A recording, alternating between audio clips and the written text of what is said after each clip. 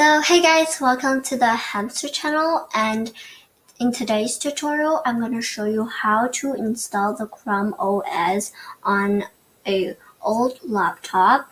So first we have to download that and save it to our USB first right here. So we're gonna this is what it's called. So it's called Cloud. Oh yeah, by the way, credits to Uncle Jimmy, because he gave us the old laptop, so thank you. So let's continue. CloudReady. Oopsie. Sorry. CloudReady.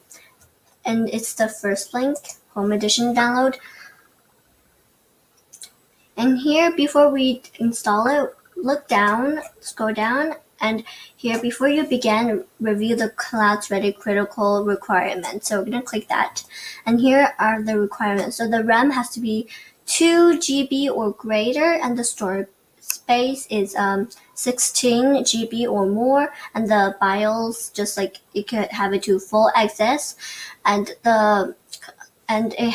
your laptop is like before 2007, it will be a poor experience, so it will likely be that. So that's the critical requirements. Now we're gonna close that tab and we can install it now.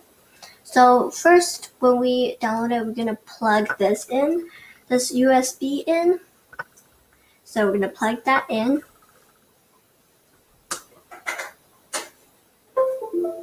And now we're gonna download the USB maker.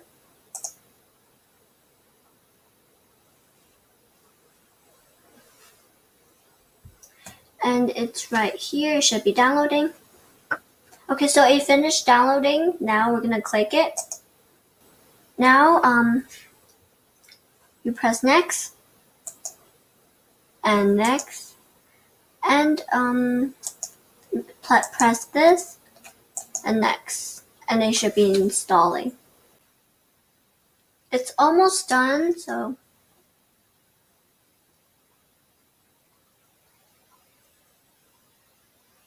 yay, now it's done. So now it's just like extracting.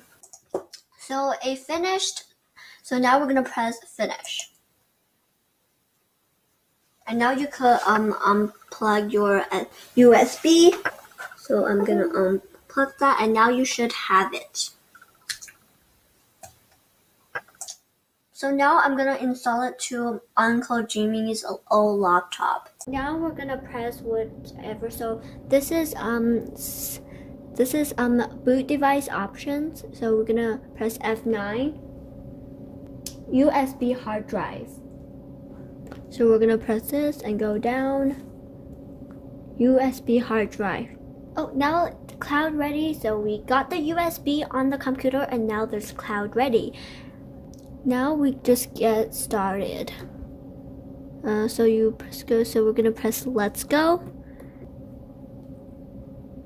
Now we have to enter the email of your Google account. So I'm gonna sign into mine hamster account.